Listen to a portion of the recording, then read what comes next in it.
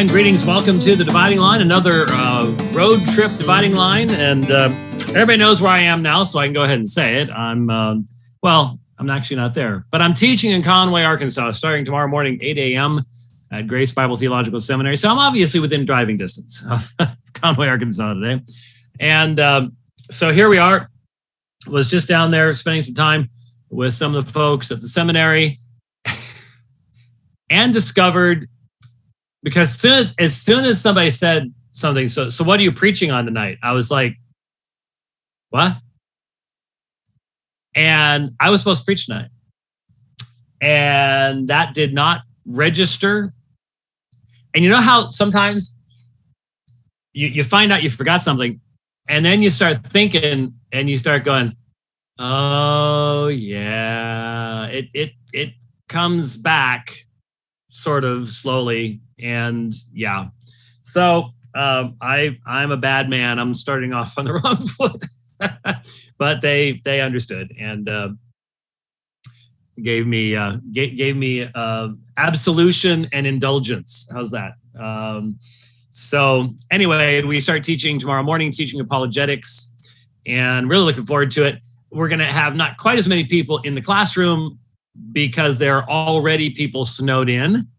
There is a major winter storm ripping through Missouri and places like that. That's one of the reasons I actually got here early, because I have no interest whatsoever in learning to pull a fifth wheel in snow and ice. No, thank you. The day we picked this thing up, it was like 115, 116 degrees. And all my trips up until this one were fighting heat. Now, not so much. And so I've been watching the thermometer today. I installed a little weather system on this unit. And when I got up this morning, it was 55 degrees. And it has consistently dropped all day long. And we're down to, I think that says 39. The light's not on bright enough for me to see it, but it's just the whole day. And I think eventually it's going to get down to the teens by Thursday night, something like that. So the big question is ice, and we'll see what happens with all that and just go from there. It will not be the first time this has happened, honestly. And it is February, and so it's still the dead of winter. So there you go. So here we are, and I should have had Zoom up here. Well, I do have Zoom up here. There we go. And so I am going to, we're going to jump into the scriptures. If you would, I'm going to be responding to a little something on Twitter, but I want to do so by starting off looking at what the scriptures say and hopefully edifying folks with that. So with that, let's look at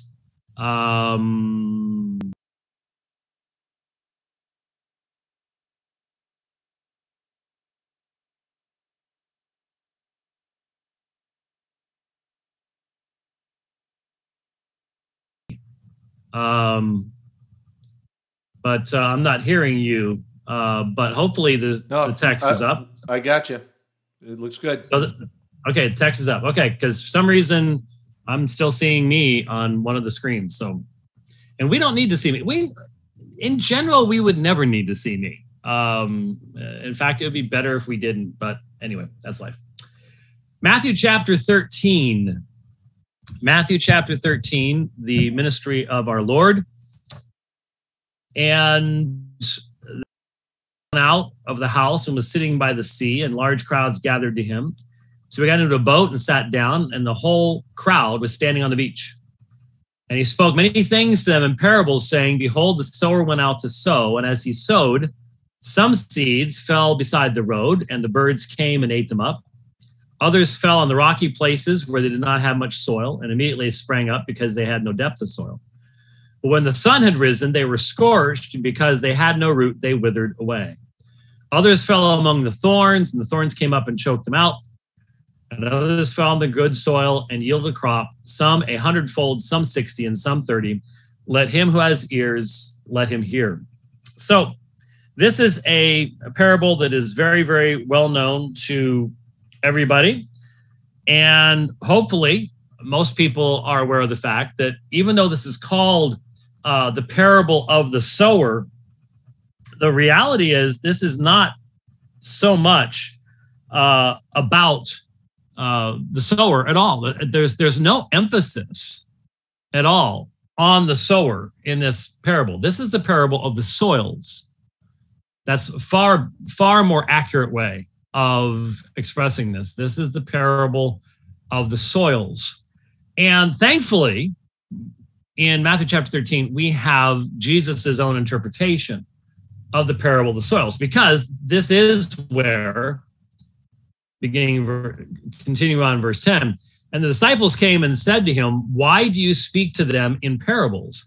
Jesus answered them, "To you it has been granted to know the mysteries of the kingdom of heaven, but to them it has not been granted. For whoever has, to him more shall be given, and he will have an abundance. But whoever does not have, even what he has shall be taken away from him. Therefore I speak to them in parables, because while seeing they do not hear, while hearing while hearing they do not." Try it again. "Because while seeing they do not see, and while hearing they do not hear, nor do they understand.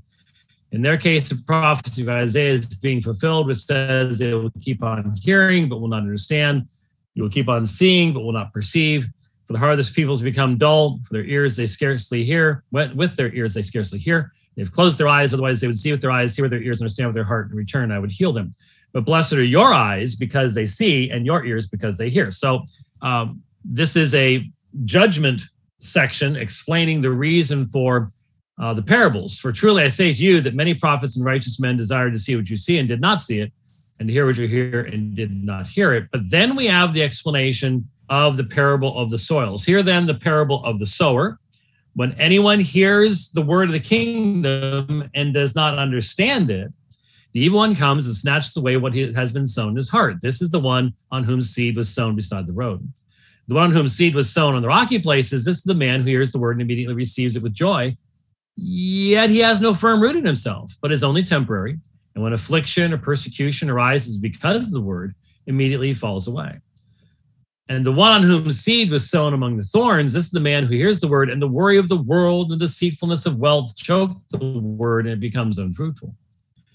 And the one on whom seed was sown in the good soil, this is the man who hears the word and understands it, who indeed bears fruit and brings forth some 100-fold, some 60, and some 30. And he goes on to do other parables. So what do we have here then? Well, as Jesus himself explains it, you have the sower going out to sow. And when he sows some seeds, the seeds fall on different kinds of ground. So some seeds fall beside the road, and this would be where a path would be, for example, and hence it hasn't even been plowed. So the topsoil is hard, and the birds just come along, eat it up, and there's no growth, nothing. And we all understand how that works. We've all, well, I haven't for a very, very long time, very, very long time. But I seem to recall a period in time when Rich tried to do summer grass and winter grass and all this stuff, and you'd look over and there would be all these birds on the lawn because they're getting free food, man. It's like McDonald's just opened up, just throwing French fries out the window, you know? And so birds know when we're doing stuff like that. And the ground in Phoenix is like cement most of the time anyways. So the sower, the people of the day would understand the sower is going along. He's got this bag of seed and he's doing this number, okay? And seeds are going to go all over the place. And so you have the stuff that's eaten up quickly. And then you have the rocky soil. And the rocky soil gives immediate response. There is immediate germination, probably because the rocks in the soil keep it warmer, so you have faster growth. But when the sun had risen, they were scorched because they had no root. So, in my rock lawn, you'll get weeds. It's amazing that anything can grow in that. But in some of these weeds, the ones that come up real easy, they have their roots just go out underneath the rocks. They don't go down at all. They go out. And so they're really easy to pull up because they're going out to try to find any kind of moisture at all in the desert. The ones that go down are the ones that are hard to get out. You try to pull on them, they break, and they're going to regrow anyways, and it's a pain. But so you have some response, but when the sun rises, they're scorched because they had no root. They withered away. And others fell among the thorns, and the thorns came up and choked them out. And so you have competition for the resources of the soil and for moisture and nutrients. There's competition, and the thorns choke out the seeds. They are more aggressive. That's the very nature of what they are. And then others fell on the good soil, and they yield a crop. But there's even different levels of good soil, from 30 to 60 to 100 fold. And so some soil is really, really good, and other soil isn't. So as Jesus explains these things, we come to understand that he really is giving this parable for the benefit of the disciples. And what the parable does is and everybody, especially, well, it doesn't matter what period the church is in, but especially these days, we need to hear what this parable is telling us. We sow the seed, and there are many. We're standing out on a sidewalk. We're outside a university. So many different contexts. And you preach the word and you proclaim the word. And so many are completely indifferent. You raise issues concerning their eternity, their eternal soul, and they don't care. There is absolutely positively no sign of spiritual interest whatsoever. And we see it a lot. That's not an uncommon thing to see at all. The seed goes out, it's immediately taken away. That's it. But it's important to look at the soils, the bad soils, the rocky soil and the thorny soil, because there is a reaction to the seed. The seed puts forth what looks like life. And I think it's important to point out, only those that go into the good soil produce fruit. And there is a consistency. You don't just automatically make a connection between Matthew 13 and John 15, because you have to look at the context and what the intention was and things like that. But there is a consistency in Jesus's horticultural examples here. And that is, you only truly have life when there is fruit brought forth. And some people bring forth more fruit than others. Some 30, some 60, some 100-fold. But those are the real believers. And some believers, the Lord works in their lives, and they are the people who really are the backbone of your church. They're there all the time. They persevere. Ministers will understand they're not the ones that are constantly sucking your time dry, because they don't want to be. They want to be fed. They want to leave you alone to do the feeding, in essence. And it was said to me a long time ago, and it's perfectly true. The people who take up the most of your time are very frequently the people that are not a member of your church. And you've just got to have the maturity to tell people that have not made the commitment, they're not a member of your church. You're not a part of my flock. So I will direct you to meaningful resources. But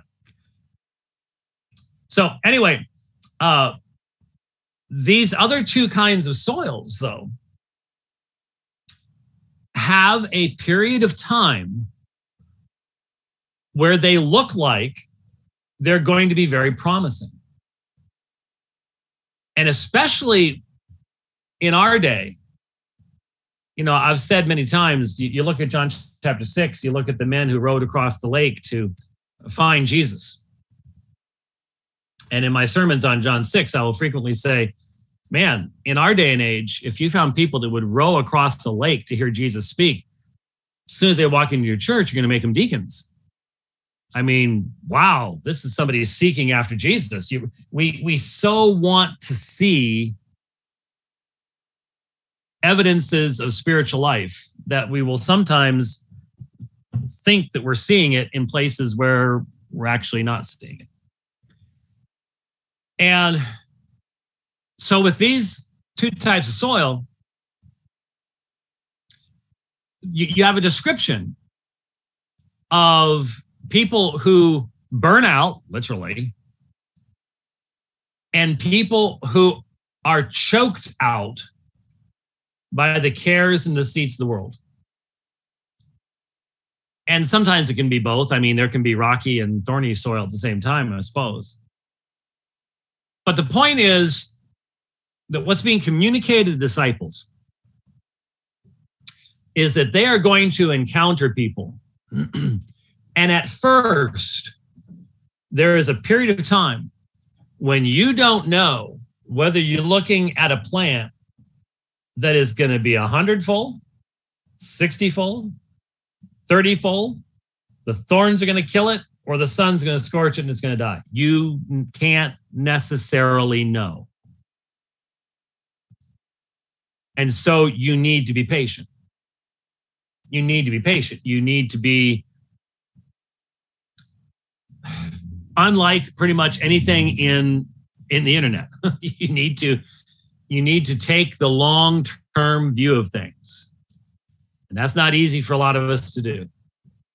If your church is struggling and you're just desperate to see something positive and you see somebody come in, it's so easy to just glom onto that person, and then you end up getting crushed.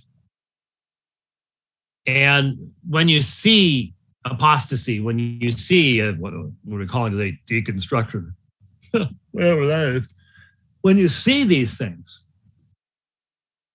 it can absolutely debilitate you. I thought this was going to be someone who was going to be so helpful to us, and we needed that, and now they're going off into the world and it seem to have all the signs, and that's why there's a description of fruit and what fruit is, and you can only detect fruit over periods of time. That's just the only way. You can't do it any other way. And so lack of depth of root, quick growth, but no perseverance. So when persecution comes, the heat of the sun comes, there's no depth in that growth to survive. That's what true growth looks like. That's what a true seed does, is it gets that rootage and can therefore survive. And then you have the forces of the world, riches and all the distractions of the world that choke out what looked like promising life, but never bears fruit. Never bears fruit. Now, why is all this important? Well, just on a pastoral level, young pastors seeking to do what's right in regularly proclaiming the word of God, you want to see results from what you're doing. And so the danger is to not listen to what Jesus said and to experience deep disappointment because you haven't listened to what Jesus said. You need to recognize that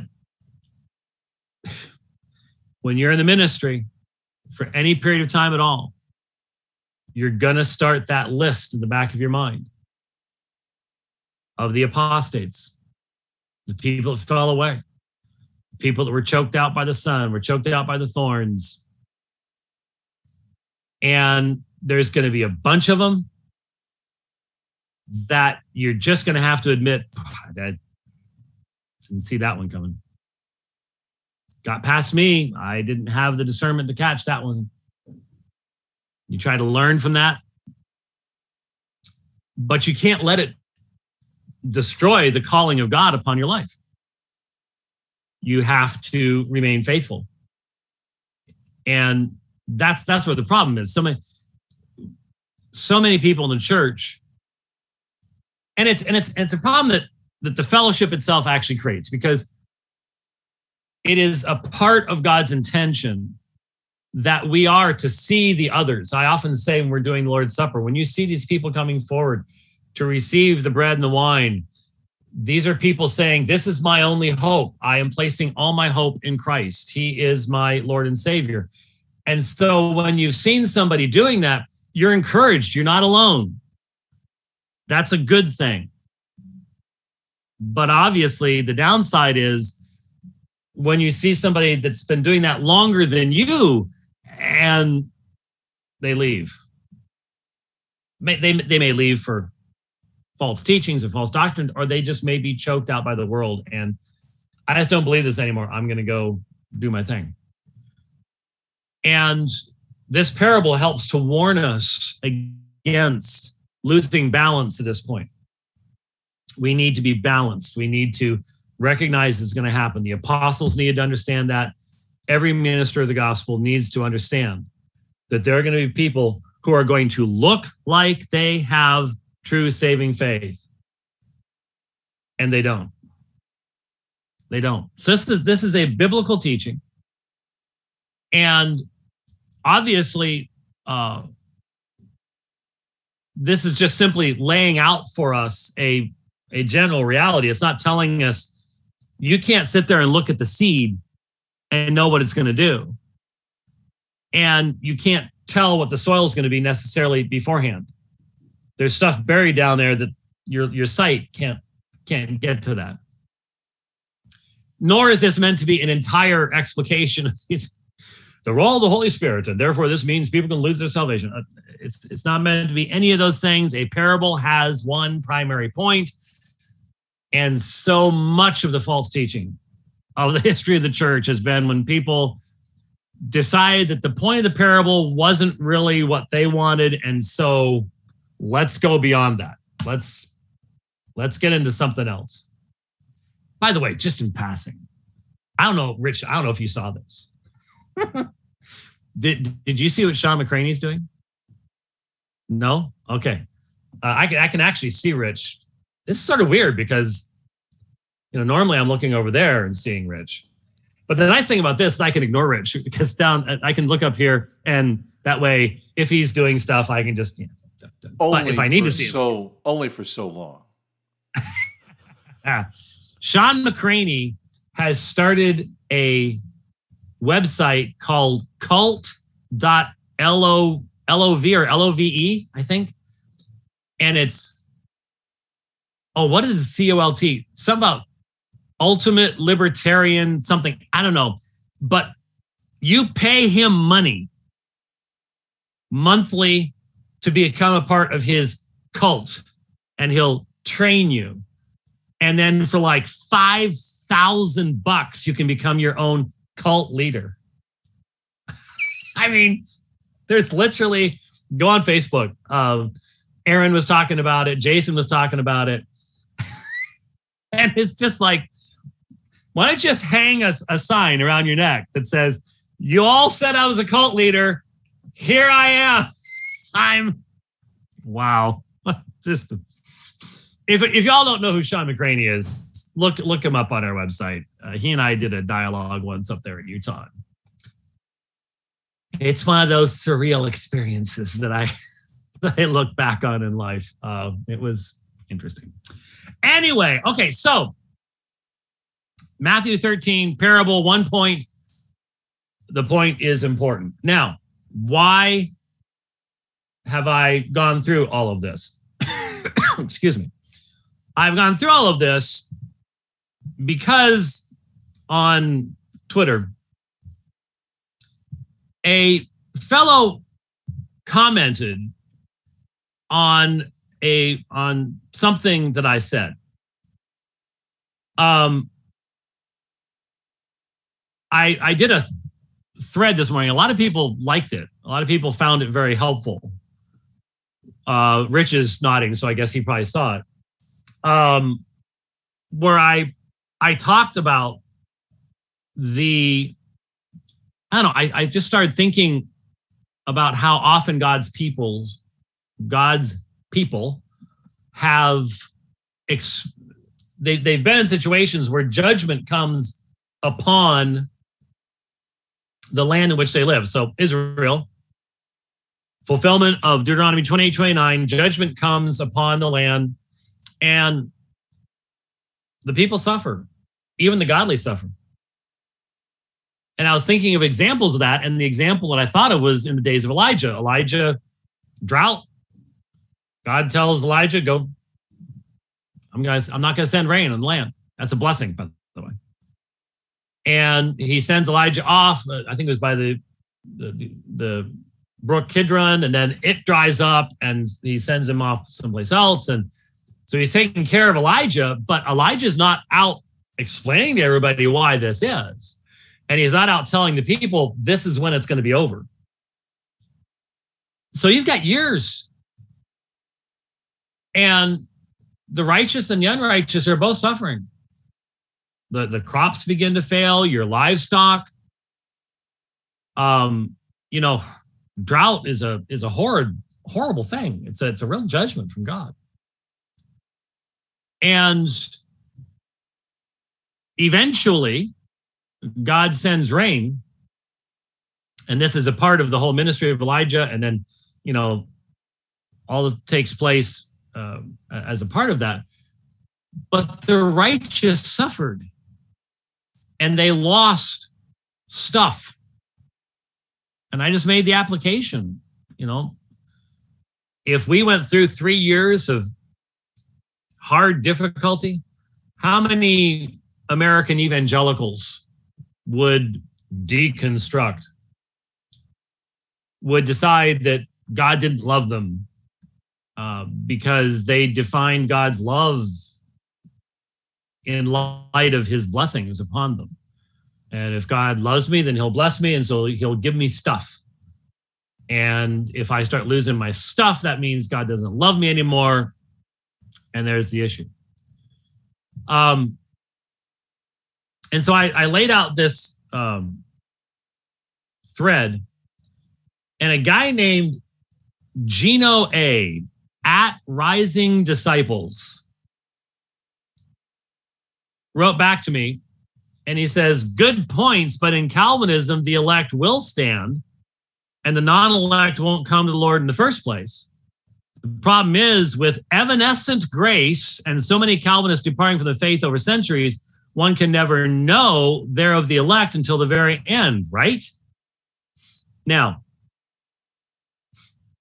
when I read this, I concluded that this was a trolling comment. This was not someone with a serious question. Now, why did I do that? I don't claim to be able to read hearts through Twitter. And it's a dangerous thing for anyone to think that you can. But it was the phrase evanescent grace. Now, evanescent is not a common term that we use in our language today. It requires most people to, look it up. Evanescent is something that passes away. It It's like a vapor. It's brief, and then it disappears. So it's not really there. You might try to put your hand on it, but it's like the mist. It goes away. And I forget when it was. I'm not sure that it was in the description, so I'm not sure I could even find it, but it was in the big studio. So it was sometime last year. We touched on a quote from John Calvin where he talks about evanescent grace. The reason being, this is one of the new quotes that the anti-Calvinists, and man, there are a lot of anti-Calvinists. They really are. There are entire anti-Calvinistic seminaries and professors and schools, and there are a few things that rile people up more than asserting that God is sovereign in the matter of salvation. And so when I saw Evanescent Grace, and I read, one can never know they're the elect till the very end, right?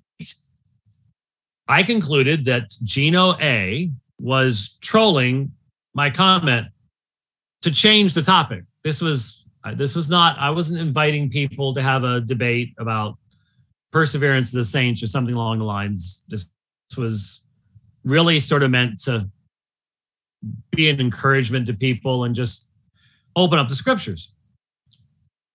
And so my response was brief and to the point. I said, I am sorry you're so intent upon misrepresentation and ignorance. Oh, you're mean. Or I might just be discerning and not have a real interest in investing my time. Very quickly, it became clear that this had been an intentional trolling act on Gino A's part, because he responds, wouldn't it be better, Mr. White, to help me and others understand how I'm misrepresenting things out of ignorance instead of merely insulting me with a cold brush off? You are known and admired by very many people, yet that's the approach you take. Again, this is a setup, okay? This is how the left works, to be honest with you. I'm not sure if he's leftist, but there are many people who will borrow the political approach. This is a complete setup. Oh, I'm just innocent little old me, and I just need to have a explanation given to me. Notice I went into a southern drawl there. My response was straightforward. Correct. I am under no obligation to correct every cyber repetitive canard on Twitter. You are accountable for your words, spoken or written, and the sources you rely upon. Did you catch that? I have refuted the canard you stated numerous times patiently in the past. So I'm simply saying you're drawing from sources. I know what those sources are. And I'm under no obligation to refute every canard, especially when I have patiently dealt with these things in the past. So that's right. You may think I have some responsibility. And if that's the case, we all need to be staying up all night. We need to be scrolling through Facebook and Twitter and correcting everything that we find. There are a few people like that. I feel for them. But I'm not one of them. And you can't come up with any, you're not in my church. I'm not accountable for your soul. So his response was, Mr. White, with due respect, you are either very arrogant. It's always what it is. If you do not do what the bleeding hearts want, you're just arrogant. Or you just really come across in that way. Either way, it's a serious reproach to your testimony as a Christ follower. I'm guessing you'll block me now. That's what he wanted. That's what this whole thing was about. Well, I didn't see that one. I had other things to do today. Sorry.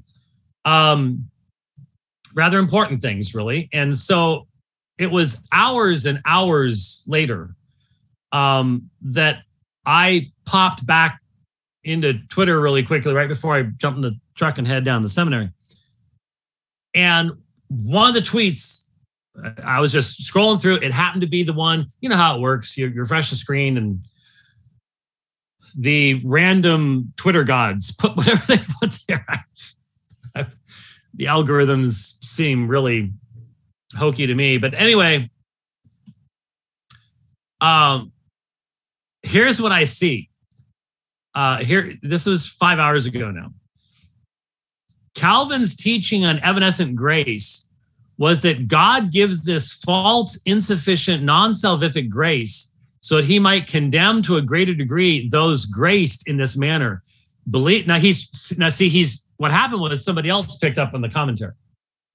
And so he's talking to somebody else, not to me. Believe that and other diabolical, quote, reformed doctrines, if you will. Please, let's drop this.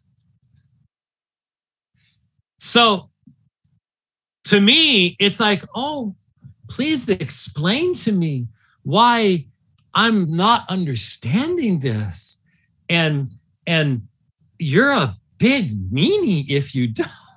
And then a few hours later to somebody else, that's a bunch of diabolical reformed doctrines. And this is what evanescent grace was. And I knew it all the time. And I was trolling you the whole time. And so I said, just popped in for a second. And what do I find? Clear evidence that my initial conclusion as to your intentions and motivations was spot on. Wow, just wow. And when he gets caught, what's his response? He posts this meme, and the self-righteous attitude you appear to exude has clearly proven to be very real, Mr. White. So I'm like, he gets caught. He didn't get what he wanted. And so he just makes the same statement at the end. Anyways, it's just like, okay, this is what people do. And this is why most of the time it's just like, scroll by or just say, I know what you're up to. You're trolling me. I know you're trolling me. But it does give us the opportunity in the midst of that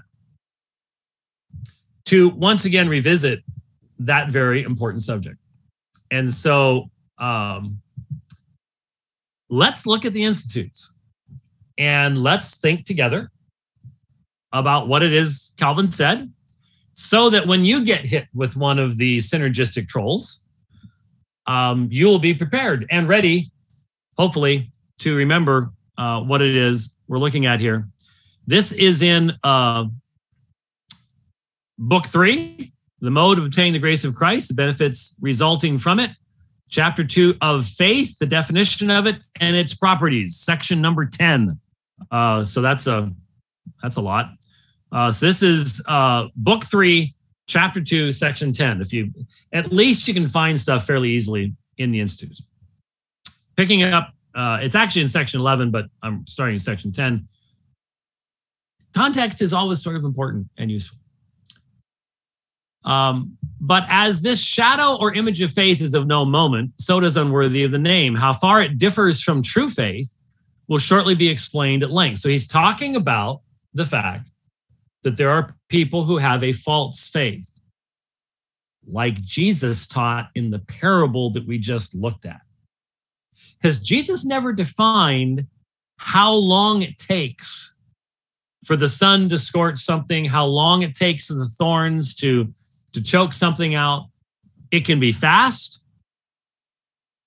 but as I think about two apostate men that I've known, one I knew really, really well because he was part of the church that I was in and then became a pastor of. And then one that I didn't know all that well, but he was better known outside of things. So I think of these two men.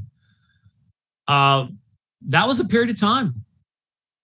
That was a period of time before the weeds did their thing.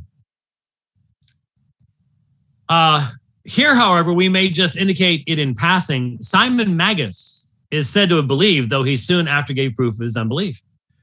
In regard to the faith attributed to him, we do not understand with some that he merely pretended to believe, which had no existence in his heart, We rather think that, overcome by the majesty of the gospel, he yielded some kind of assent, and so far acknowledged Christ to be the author of life and salvation, as willingly to assume his name. In like manner, in the Gospel of Luke, those in whom the seed of the word is choked before it brings forth fruit, or in whom, from having no depth of earth, it soon withereth away, are said to believe for a time. Such, we doubt not, eagerly receive the word with a kind of relish, and have some feeling of its divine power, so as not only to impose upon men by a false semblance of faith, but even to impose upon themselves. They imagine that the reverence which they give to the world is genuine piety, because they have no idea of any impiety but that which consists in open and avowed contempt. But whatever that assent may be, it by no means penetrates to the heart so as to have a fixed seat there. Although it sometimes seems to have planted its roots, these have no life in them. The human heart, and this is where there's so much, this is where the synergists get off the boat. The human heart has so many recesses for vanity, so many lurking places for falsehood, is so shrouded by fraud and hypocrisy that it often deceives itself. That is an excellent sentence. Jeremiah would be sitting back going, that's what I was trying to tell you. Let those who glory in such semblances of faith know that in this respect, they are not a whit superior to devils. The one class indeed is inferior to them, inasmuch as they are able without emotion to hear and understand things, the knowledge of which makes devils tremble. The other class equals them in this, that whatever be the impression made upon them, it only results in terror and consternation. I am aware, Calvin says, it seems unaccountable to some how faith is attributed to the reprobate, seeing that it is declared by Paul to be one of the fruits of election. And yet the difficulty is easily resolved. For though none are enlightened into faith and truly feel the efficacy of the gospel, with the exception of those who are foreordained to salvation, yet experience shows that the reprobate are sometimes affected in a way so similar to the elect that even in their own judgment, there is no difference between them. Hence, it is not strange that by the apostle, a taste of heavenly gifts, and by Christ himself, a temporary faith is ascribed to them. So I'm not sure if he's specifically, when he talks about taste of heavenly gifts, talking about Hebrews 6 there, but it makes sense. And by Christ himself, a temporary faith is ascribed to them. He's talking about the parable that we just finished looking at in Matthew chapter 13. Not that they truly perceive the power of spiritual grace and the sure light of faith, but the Lord, the better to convict them and leave them without excuse, instills into their minds such a sense of his goodness as can be felt without the spirit of adoption. Should it be objected that believers have no stronger testimony to assure them of their adoption, I answer that though there is a great resemblance and affinity between the elect of God and those who are impressed for a time with a fading faith, yet the elect alone have that full assurance which is extolled by Paul, by which they are enabled to cry, Abba, Father. Now, I stop just for a moment. This part they ignore. I would imagine many of them just didn't bother to look it up, don't care. This is sort of becoming, the internet, by its very nature, helps to create bad forms of argumentation that encourage acontextual stuff. Because let's even say that the first person who came up with this stuff acknowledged what Calvin actually said and gave the reference and had read it himself and all the rest of that stuff. What happens on the internet is you've got cut and paste. And you might find on a blog someplace a nice long article that fairly engaged the subject. But if you want to share it on Twitter, you got to make that a whole lot shorter. And so you cut and paste. And the cut part, you got to cut something out. And that ends up being the context. So please note what Calvin has just said. He has said, now, should it be objected that believers have no stronger testimony to assure them of their adoption? That is this whole argument. This whole argument being used by synergists, this evanescent grace, we'll get to that terminology here in a moment. But this evanescent grace argument is that Calvinists can never know. Now, this can only be used by certain synergists because the vast majority of synergists themselves decry the idea of particular, of not only particular redemption, but of having assurance of faith, of the perseverance of the saints. So most of the time, when this argument is being used, it's being used by people who think it's being used by the anti-lordship folks. I've got my ticket punched concept of allegedly faith alone, but it's not enduring faith. It's not persevering faith. It's as long as faith existed for a moment, then it becomes saving faith. And so it can only be used by certain classes of synergists. The rest, it just wouldn't be a relevant issue because they don't believe in this assurance of faith that Calvin believes in. He says, so, yet the elect alone have that full assurance, which is extolled by Paul, and by which they're enabled to cry, Abba, Father.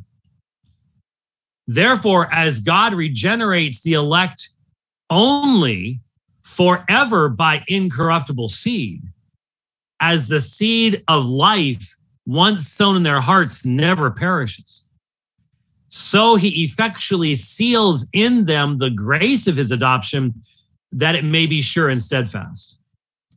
But in this, there is nothing to prevent an inferior operation of the Spirit from taking its course in the reprobate. Meanwhile, so it's an inferior. It can't be regeneration. It can't be a new nature. And this is where modern Reformed theologians differ from Augustine. You need to realize that in Augustine's view, as strongly as he believed in predestination and election, in Augustine's view, what he did is he had the idea that you could be temporarily regenerate by baptism, but only the elect were then given the gift of perseverance. And so of a certainty, the non-elect, even though regenerated, would fall away. Okay, so that's a major difference. What Calvin is saying is very different from that. And so this inferior operation of the Spirit is not taking and applying the work of Christ in regenerating people. They're united with Christ, things like that. Meanwhile, believers are taught to examine themselves carefully and humbly, lest carnal security creep in and take the place of assurance of faith. Very true. It's just amazing to me how many people just don't even want to read those passages of Scripture. They will not allow for the balance that must exist in these issues. They just won't do it. We may add that the reprobate never have any other than a confused sense of grace, laying hold of the shadow rather than the substance, because the Spirit properly seals the forgiveness of sins in the elect only, applying it by special faith to their use. I just comment, and I am keeping my eye on the clock here. I just comment that when again, the institutes, the description I've used so many times, I know you've all heard it before. We have new people who tune in. The ink smudges, which I'm reading it out of Logos, and therefore it's not smudgeable at all. But the point is, it's still so relevant. I can't write like this man wrote. And I am thankful, even when I disagree with him, I'm still so thankful that the Lord shone such a bright light at this point in time, and we still are able to look at this. And so we may add that the reprobate never have any other than confused sense of grace, laying hold of shadow and the substance, because the Spirit properly seals and forgives the sins of the elect alone, applying it by special faith to their use. And so when I talk to people who do leave the faith, and I ask them, how can you exchange the imputed righteousness of Christ for the endless treadmill of penances of Rome and things like that? This crosses my mind. There was a confusion in their mind beforehand of what it really means to be forgiven of sin and the cost of that and the glory of the standing that's been given to you by faith in the imputed righteousness of Christ. That's really descriptive of what I've experienced in talking to those who prove themselves to be reprobate. Still, it is correctly said that the reprobate believe God to be propitious to them, inasmuch as they accept the gift of reconciliation, though confusedly and without due discernment. Not that they are partakers of the same faith or regeneration with the children of God, but because under a covering of hypocrisy, they seem to have a principle of faith in common with them.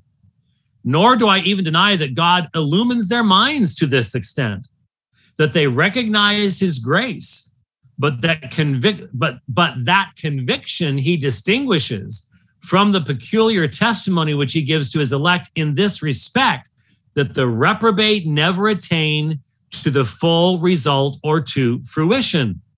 Fruition, bringing forth the fruit, back to Matthew 13. When he shows himself propitious to them, it is not as if he had truly rescued them from death and taken them under his protection. He only gives them a manifestation of his present mercy. This is, again, Hebrews 6, my understanding of what Hebrews 6 is about as well. In the elect alone, he implants the living root of faith so that they persevere even to the end. Thus, we dispose of the objection that if God truly displays his grace, it must endure forever. There is nothing inconsistent. Here it is. It's the last sentence of the paragraph. There is nothing inconsistent in this with the fact of his enlightening some with a present sense of grace, which afterwards proves evanescent, fleeting, not having real existence. I think it'd be good to quickly do the context that comes afterwards, at least a bit of it. Although faith is a knowledge of the divine favor towards us and a full persuasion of its truth, it is not strange. Oh, okay. It is not strange. I was wondering if Rich was sending me something, because I've got Rich covered up by, I can't look at Rich and read this at the same time. So there you go. It was a signal thing. It is not strange that the sense of the divine love, which though akin to faith differs much from it, vanishes in those who are temporarily impressed. The will of God is, I confess, immutable, and his truth is always consistent with itself. But I deny the reprobate ever advance so far as to penetrate to that secret revelation which God reserves for the elect only. I therefore deny that they either understand his will, considered as immutable, or steadily embrace his truth, inasmuch as they rest satisfied with an evanescent impression, repeating the same term. Just as a tree not planted deeply enough may take root, but will in process of time wither away, though it may for several years not only put forth leaves and flowers, but produce fruit. In short, as by the revolt of the first man, the image of God could be effaced from his mind and soul, so there is nothing strange in his shedding some rays of grace on the reprobate and afterwards allowing these to be extinguished. There is nothing to prevent his giving some a slight knowledge of his gospel and imbuing others thoroughly.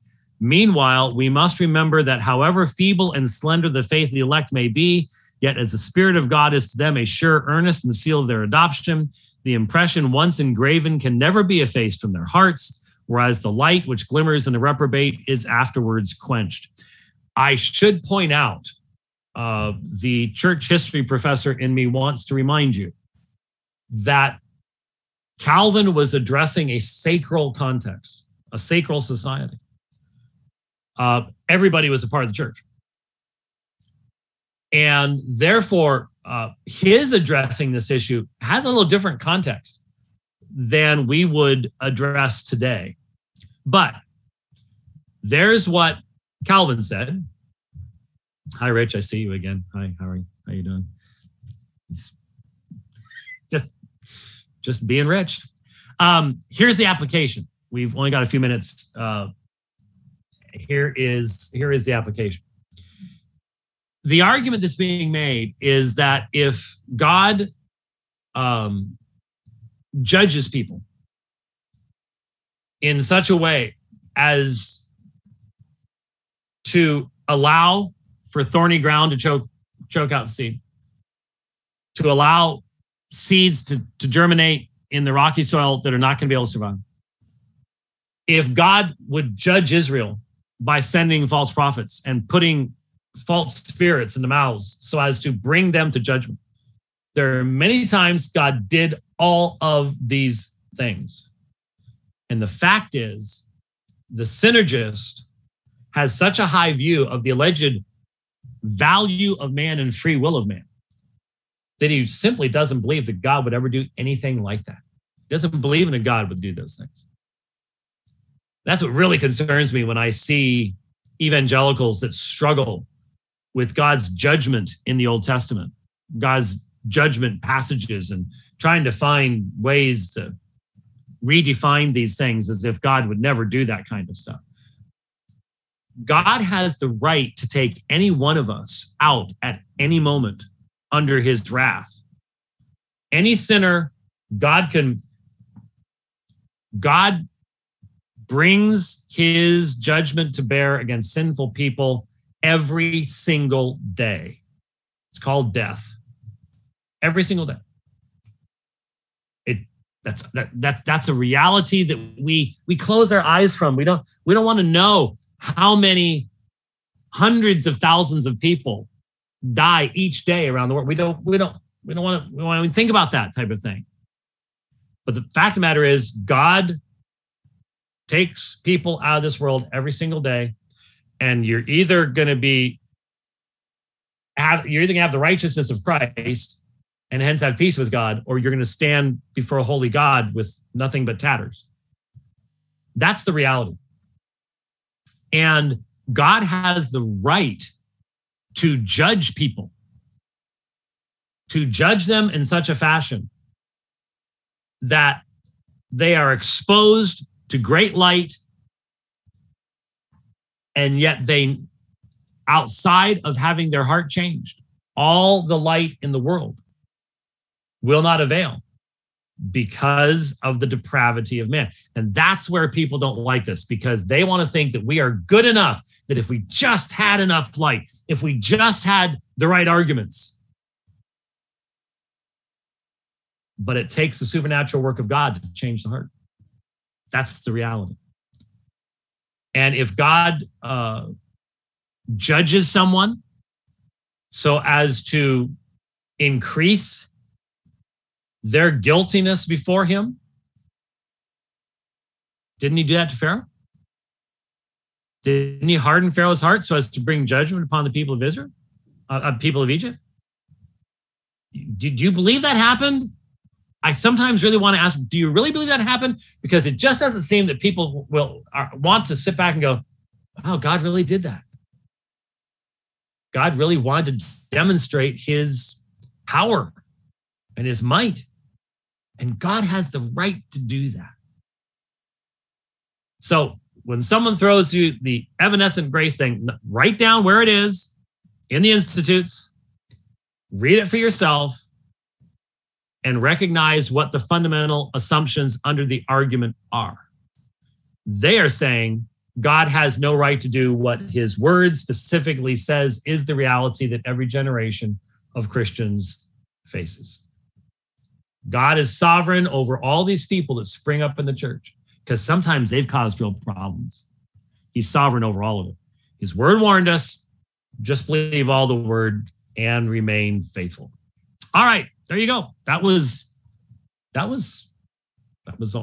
all one, just out of one tweet, but we got to spend some time in the scriptures and spend some time in Calvin and make some application. Hopefully that's useful to you. Now, real quickly, because we're out of time. We're actually past our time, but no one cares because no one's going to turn off the switch. We're going to try to do a dividing line tomorrow after I get done teaching. Now, there's not going to be much of me left by then. I'm going to sit there and go, which most people think I do most of the time. Anyways, but we're going to try to do a dividing line from, there's a beautiful place there. It's right outside where the main classroom is. Classroom's really nice. But right outside, there's this neat 2-story library thing. I mean, it's really what you'd expect in a seminary. It's really nice. We're called the Strip Mall Seminary, but it's really nice. We're going to try to do a dividing line from there. I'm not sure if I'm going to be able to grab Owen Strand, probably be able to grab Jeffrey Johnson, maybe Jeff Moore, who is not with the distance, but that's just a joke that only of you that listened to Christian music back in the 90s would get. And he's no. Rich is doing face planting. When he introduced himself to me today, that was his joke. Okay, so don't get on me about it. And maybe some of the students from the class will have a live audience. Who knows? But I'm going to try to pack up what I've got here and take it with me and get it set up. And we're going to try. There obviously could be technical things that would get in the way. But we're going to try to do a program tomorrow from the seminary. And hopefully that will be really, really interesting and you'll enjoy it. And we'll throw it out on the app once we have an idea. But you have to keep an eye open for that because it may be a situation where we're just not going to know when it's going to be until like 15 minutes beforehand or something like that. So we'll just do our best and go from there. So there you go. All right. So thanks for watching the program today. Hope it was useful to you, Lord willing. We'll see you tomorrow. If not, just pray for the class this weekend that the Lord would bless and give strength and understanding, and